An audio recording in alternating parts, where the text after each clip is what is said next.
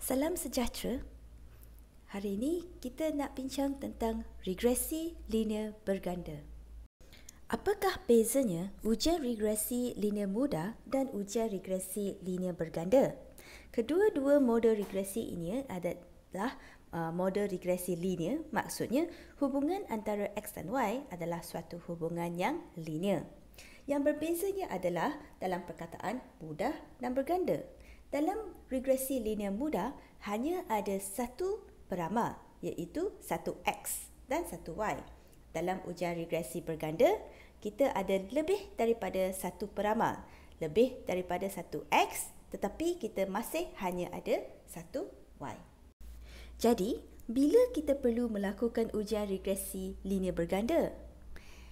Kita perlu melakukan ujian regresi linear berganda apabila kita ingin meramalkan suatu pemboleh ubah Y berdasarkan lebih daripada satu pemboleh ubah bersandar ataupun lebih daripada satu peramal. Okey, kita ada multiple X, maka kita guna ujian regresi linear berganda. Multiple linear regression. Rumus regresi linear berganda adalah sama dengan rumus regresi linear mudah. Apa penambahan pada rumus regresi linear berganda adalah penambahan pada bilangan B dan bilangan X. Kenapa X? Because X adalah faktor ataupun peramal kita. So, untuk rumus pertama adalah contoh kalau kita ada dua peramal. Okey, maka kita ada 2X. Rumus kedua ini menunjukkan satu model regresi yang mempunyai bilangan K faktor ataupun bilangan K pemboleh ubah tidak bersandar. Jadi, kita ada B1, X1 peramal pertama, B2, X2 untuk peramal kedua, dan mungkin kita ada B3, X3, B4, X4. Kalau K adalah 4, maka kita ada B3, X3 dan K adalah B4, X4. Di sini A adalah pintasan, sama seperti linear regresi mudah. Mari kita lihat kepada satu contoh graf model regresi linear berganda dengan dua faktor. Jadi, kalau kita hanya ada satu X, satu Y, kita ada dua satah. Jadi, sekarang kita ada satu Y tetapi dua X, maka kita ada tiga satah. Satah X, satah Y, satah Z. Jadi, model regresi ini, regresi itu bukan satu garisan lurus tetapi satu satah yang mendata. Graf ini menunjukkan satah untuk regresi linear berganda yang mempunyai dua faktor. Kita boleh perhatikan di sini bahawa garisan ini mewakili hubungan antara X1 dengan Y. So, itu adalah kecerunan untuk X1 iaitu B1. Lepas tu kita ada garisan yang kat sini yang mengambangkan hubungan antara X2 dengan Y. Dan ada kecerunan untuk X2, maka ini adalah B2.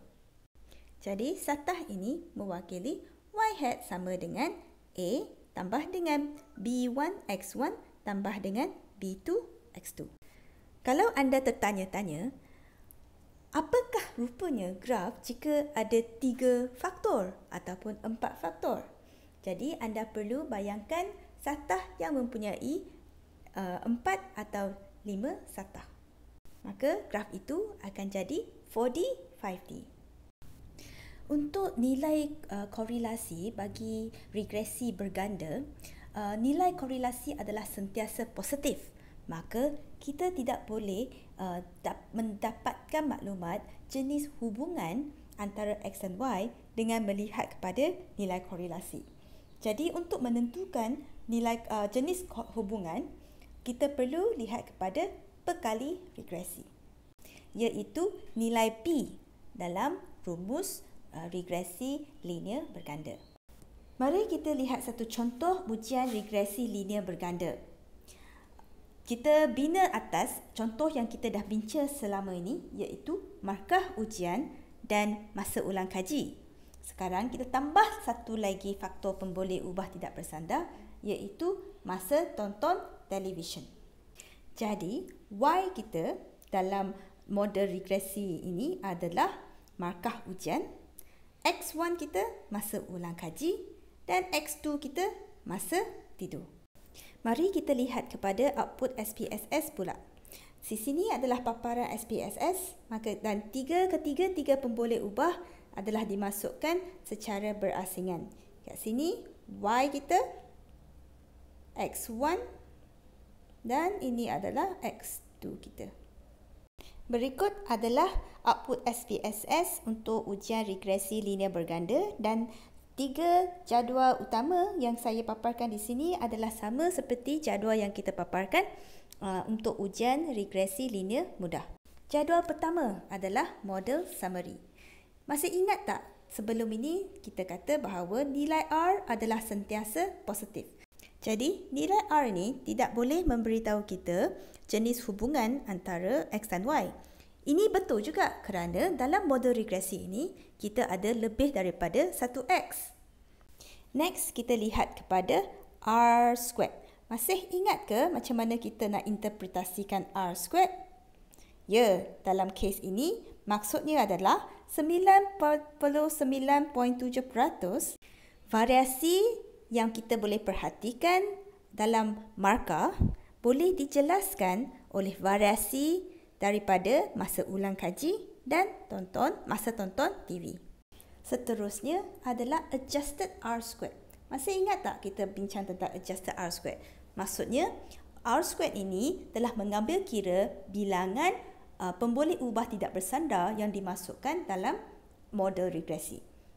Untuk model regresi yang mempunyai lebih daripada satu pemboleh ubah tidak bersandar ataupun satu X, lebih daripada satu X, kita bolehlah rujuk kepada adjusted R squared. Tapi untuk kes kita, R squared dan adjusted R squared tidak banyak berbeza. Seterusnya, mari kita lihat kepada jadual ANOVA. Ujian ANOVA dalam kes regresi linear berganda digunakan untuk menguji kesignifikan model regresi. Ini menguji hubungan kesemua X dalam masa yang sama dengan Y. So, null hypothesis untuk ujian ini adalah tiada hubungan linear yang signifikan oleh semua X dengan Y. Berdasarkan output SPSS jadual ANOVA ini, adakah kita menolak atau gagal menolak null hypothesis? Jadi, nilai P adalah 0.000 untuk output SPSS. Macam mana kita nak tulis? Masih ingat tak? P kurang daripada 0.001. Apabila P kurang daripada 0.001, maksudnya dia juga kurang daripada 0.05. Maka kita menolak null hypothesis. Kalau kita menolak null hypothesis, apa kesimpulan kita? Sekurang-kurangnya, terdapat satu X yang mempunyai hubungan yang signifikan dengan Y. Akhir sekali, mari kita lihat kepada jadual yang terakhir, iaitu koefisien, jadual perkali.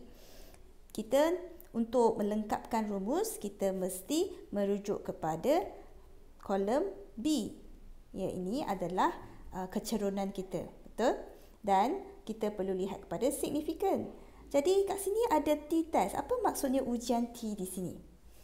Ujian T digunakan untuk menguji jika terdapat hubungan linear antara X dan Y secara berasingan. Jadi setiap X akan diuji secara berasingan dengan Y. Okey, dan dia menguji adakah kecerunan garisan regresi B kita itu adalah signifikan atau tidak. Hipotesis null adalah apa? Tidak terdapat hubungan linear yang signifikan antara X dan Y. Dan hipotesis alternatif, terdapat hubungan signifikan antara X dan Y. Jadi, kalau kita perhatikan di sini bahawa semua ketiga-tiga B1 dengan B2 kita ni adalah kurang daripada 0.05.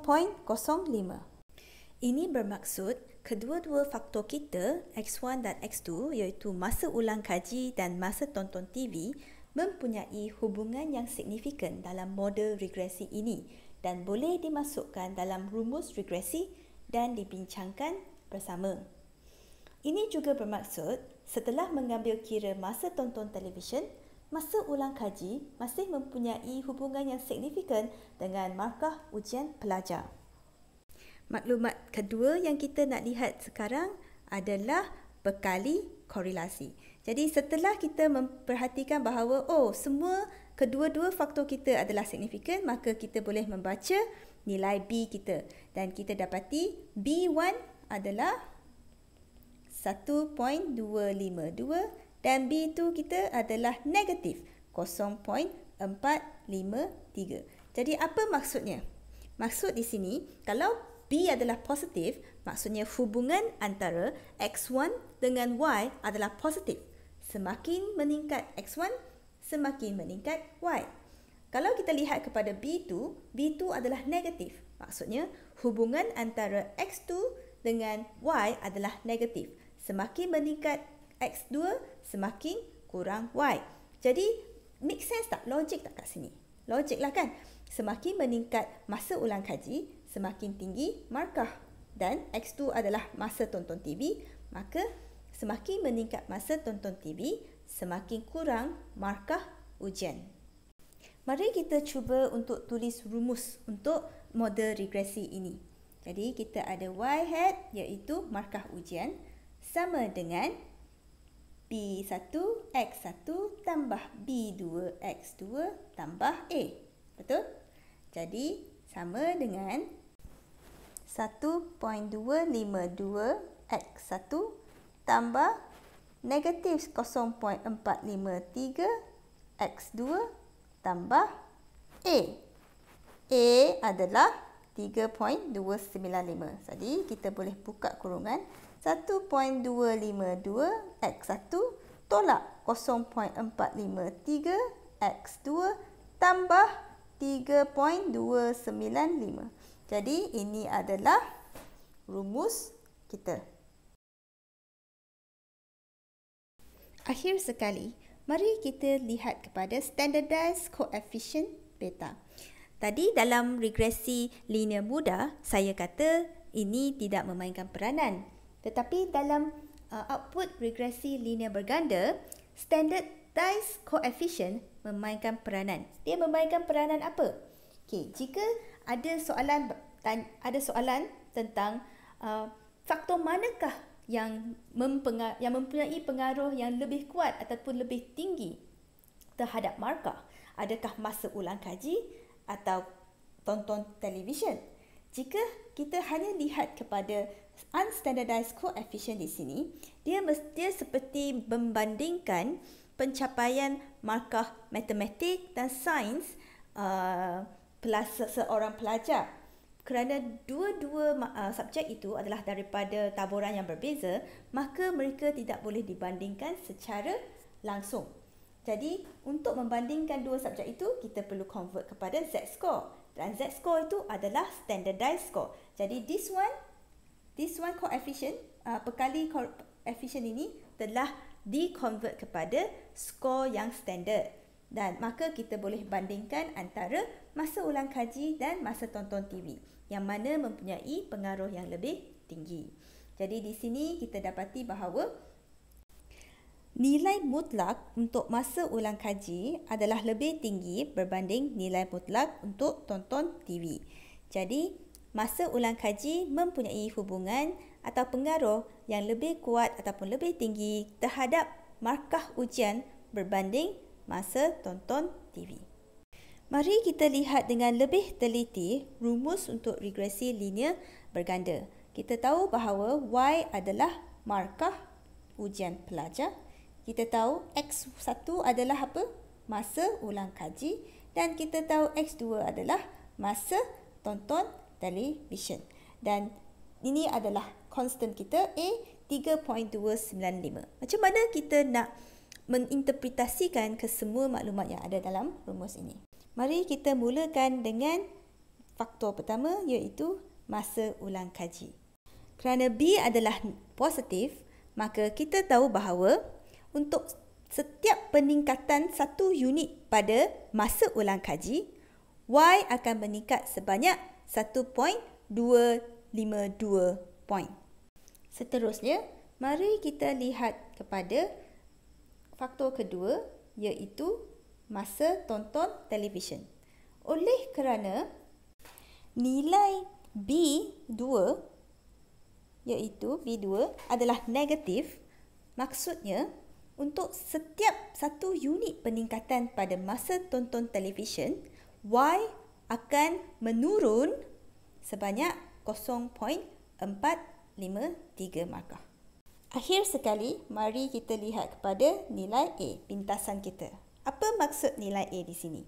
Nilai A di sini bermaksud pada contoh di mana pelajar tidak mengulang kaji, masa ulang kaji adalah kosong, dan tidak tonton televisyen, masa menonton televisyen juga adalah kosong, maka markah yang diramalkan untuk pelajar seperti itu adalah 3.295.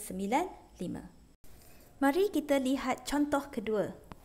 Andai kata anda telah menjalankan satu kajian untuk melihat hubungan antara pendidikan, tempoh pendidikan dalam tahun dan pendapatan dalam ribu dengan bilangan anak. Data anda adalah seperti berikut. Seterusnya, mari kita lihat kepada output SPSS dataset ini. Berikut adalah output SPSS analisis regresi berganda data yang kita dah kumpulkan tadi. Jadi, kita rujuk kepada jadual yang pertama, iaitu model summary. Maka maklumat pertama yang kita nak rujuk di sini adalah R². Kenapa kita tak tengok pada R? Tak perlulah, kerana R untuk regresi berganda tidak memberi maklumat spesifik apa-apa untuk kita. Jadi R² adalah 0.519. Apa maksudnya? Maksudnya 51.9% variasi yang kita boleh lihat dalam bilangan anak boleh dijelaskan oleh pendidikan dan pendapatan. Pendapatan siapa? Pendapatan ibu. Di sini saya tidak akan interpretasikan adjusted R² kerana kegunaan adjusted R² biasanya digunakan untuk melihat jika penambahan faktor yang lain kepada model ini, contohnya faktor ketiga saya nak masuk dalam model ini, whether adjusted R² ini akan meningkat atau tidak. Because adjusted R² hanya akan meningkat jika penambahan faktor yang baru itu memberikan penjelasan pada variasi Y dengan lebih baik. Jadi paling penting kita menginterpretasikan R² sahaja. Jadual kedua adalah jadual ANOVA untuk melihat adakah model regresi ini signifikan atau tidak. Ingat, kalau salah satu faktor mempunyai hubungan linear yang signifikan dengan Y, maka model regresi ini akan signifikan. Jadi kita lihat kepada F adalah 11.876 dengan significant value 0.000. Jadi kita perlu laporkan P adalah kurang daripada 0.001 dan ini adalah P kurang daripada 0.05, maka kita menolak null hypothesis. Jadi terdapat hubungan at least lah sekurang-kurangnya satu pemboleh ubah tidak bersandar mempunyai hubungan linear yang signifikan dengan Y. Jadi dalam kes ini is either pendidikan ada hubungan linear yang signifikan dengan bilangan anak atau pendapatan mempunyai hubungan linear yang signifikan dengan bilangan anak atau kedua-duanya mempunyai hubungan signifikan dengan bilangan anak. Oleh kerana model ini adalah signifikan, maka kita boleh sambung dan tengok jadual yang ketiga, iaitu jadual koefisien. Maklumat pertama yang kita perlu lihat pada jadual koefisien adalah bahagian ujian T, kerana kita nak tahu faktor mana yang mempunyai hubungan yang signifikan dengan Y. Jadi kita boleh lihat di sini faktor pertama pendidikan, P adalah 0.036, P kurang daripada 0.05, maka tolak H0. Yang kedua, P P adalah 0.039. P adalah kurang daripada 0.05, maka kita juga tolak H0. Jadi kedua-dua faktor, pendidikan dan pendapatan, mempunyai hubungan linear yang signifikan dengan bilangan anak. Jadi kedua-dua faktor ini boleh dimasukkan dalam rumus kita. Mari kita cuba untuk tulis rumus. Untuk menulis rumus, kita perlu rujuk kepada unstandardized coefficient yang B di sini. Jadi, this is our B1 and this is our B2. Mari kita cuba tulis rumus tersebut. Y sama dengan B1 X1 tambah B2 X2 tambah A. Jadi, Y adalah sama dengan negatif 0.305 X1 tambah negatif lagi, negatif 0.326 X2 tambah A adalah 10.06. Okey, jadi kita boleh buka kurungan semua. Kerana kita tak nak letak negatif kat depan, kita boleh movekan A ke depan lah, because A is positif. Jadi kita start dengan A, 10.06 tolak 0.305 X1 tolak lagi 0.326 X2. Jadi apa maksud di sini? Di sini, jika seorang wanita tidak ada pendapatan dan tidak ada pendidikan, bilangan anak yang diramalkan untuk dia adalah 10 orang. Tetapi untuk setiap satu unit peningkatan pada pendidikan, ini adalah pendidikan, bilangan anak akan kurang sebanyak 0.305. Jadi, setiap 3 hingga 4 tahun kita berada di sekolah ataupun kita belajar, bilangan anak akan kurang seorang. Okey. Yang kedua adalah faktor pendapatan. Setiap satu unit peningkatan pada pendapatan kita, bilangan anak akan kurang sebanyak 0.326. Jadi, untuk setiap 3 hingga 4,000 pendapatan, bilangan anak akan kurang seorang. Jadi, kalau kita nak meramalkan jumlah anak seorang wanita yang telah belajar sebanyak 15 tahun dan mempunyai gaji sebanyak 10,000, berapa anak yang akan diramalkan bagi beliau? Jadi, X1 adalah 15 tahun dan X2 adalah 10,000. So, kita masukkan dalam rumus kita, Y sama dengan 10.06 tolak 0.305 darab dengan 15 tolak lagi 0.326 darab dengan 10. Kita akan dapat 2.225 orang anak. Jadi, about 2 orang anak lah. Maka berakhirlah topik regresi kita dengan perbincangan ujian regresi linear mudah dan ujian regresi linear berganda. Selamat maju jaya!